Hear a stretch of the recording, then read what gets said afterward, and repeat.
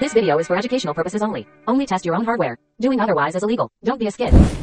What's going on, you guys? It is the Talking Sasquatch, and it's great to have you back. Today, we're diving into something straight out of a cyber thriller. Could hackers use a Flipper Zero to take down the European power grid? Imagine waking up one morning to find out your lights won't turn on, your phone won't charge, you can't even get online. Sounds like a dystopian nightmare, right? Now, a recent article from ARS Technica has the cybersecurity world buzzing, and we're gonna break it all down for you. We'll explore how cyber criminals are evolving their tactics, what this means for you, and why experts are more concerned than ever. Stick around, this one's gonna be wild.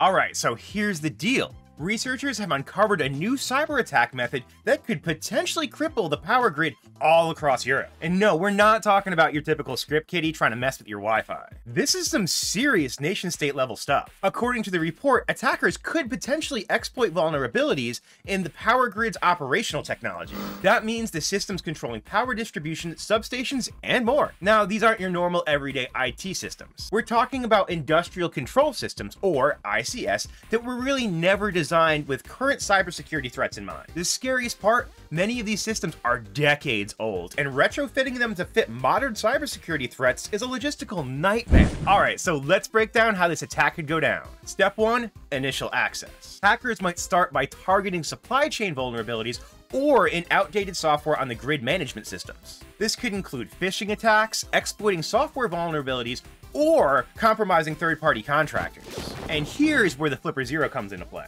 Researchers found that they could use the Flipper Zero's RFID abilities to send controls to real electrical equipment connected to the grid. And they're doing that by sending unauthorized radio ripple control telegrams to more or less instruct different electrical systems on the grid to do whatever they want. So that got the researchers thinking is, what's the maximum level of damage a potential malicious actor could actually inflict? Now, real quick, I do want to preface, this is not a Flipper Zero attack. They're just using the Flipper Zero for it because it's easy to use. There are actually much better applications and much better pieces of hardware for this attack, but again, they're using a Flipper Zero because it's accessible. So I don't want to hear any hate on Flipper Zero for any of this stuff. Don't hate the player, hate the game, son. So at this stage of access, they could trip circuit breakers, they could overload systems, they could basically create a cascading failure that would leave millions of people without power.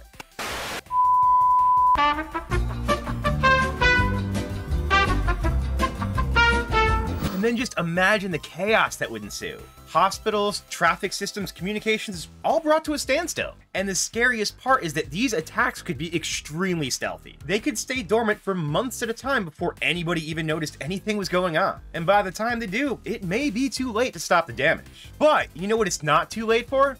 Today's sponsor, PCBWay. PCBWay is your one-stop shop for PCB design, manufacture, 3D printing, CNC, sheet metal fabrication. They've got so many different possibilities. They can make any project of yours a success. I have worked with PCBWay on so many projects, and every single time they absolutely nail it. They've got engineers on staff to help you every single step of the way, and a module store that's got goodies, tools, all sorts of great stuff that'll make any project a reality. So head on down to PCBWay.com for a free instant quote. Thank you so much for your continued support. You guys are awesome. Let's get back at it. So now you might be wondering who has the skill and motive to pull this off. There are plenty of threat actors out there that definitely have the skills to pull these things off and have done it in the past. And typically these are state-sponsored groups. We're talking about groups like Sandworm and APT28 that do have a track record of attacking critical infrastructure. In the past, we've seen these groups launch cyber attacks against the power grid in Ukraine, causing widespread blackouts. If they can do it there, what's stopping them from doing it in a larger scale in Europe? Governments are always scrambling to boost their defenses, but hackers? They're always one step ahead. The cyber arms race is real, and the stakes have never been higher. So what are officials doing about this looming threat? Thankfully, cybersecurity teams all across Europe are really stepping up their game. They're implementing stronger monitoring systems, running penetration tests, and patching known vulnerabilities. But let's be real, with the complexity of these systems, only one small weak link is all it takes to be exploited. And if we look at even the most recent hacks, typically it's a phishing attack that gets people access. 9 times out of 10, it's going to be an email, not a Flipper Zero that compromises your system. Actually, what am I talking about 9 times out of 10? 99.8 times out of 100, it's not going to be this guy.